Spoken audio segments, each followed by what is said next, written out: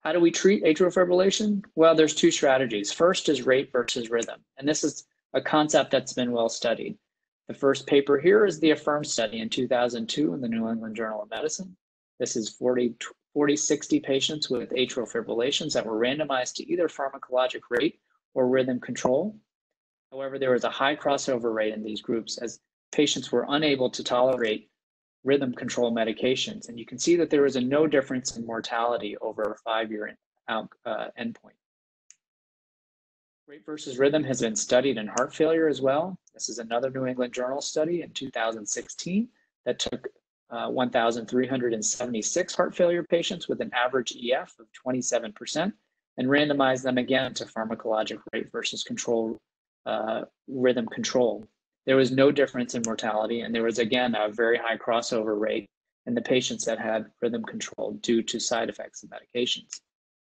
And finally, rate versus rhythm control in postoperative atrial fibrillation after cardiac surgery has been studied. This is a CTSN trial in 2016 with over 2,100 patients that underwent post-CABG valve or CABG valve operations.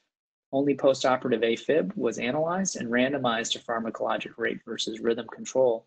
Coumadin was given for atrial fibrillation greater than 48 hours.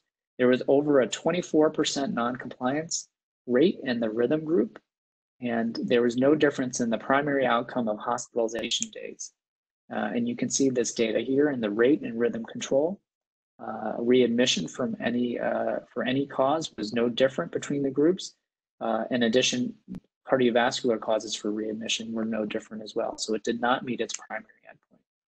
So what's going on here? We have 3 major randomized trials that have failed to show rhythm control improves survival. So why is that? We have very poor compliance with medication, one. We have a number of side effects by the rhythm medications that make it intolerable. We have high crossover rates from the groups.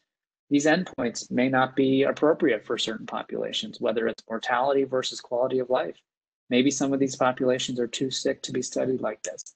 But at the end of the day, the more important question is there a better way to obtain sinus rhythm? Because the medications really are not working.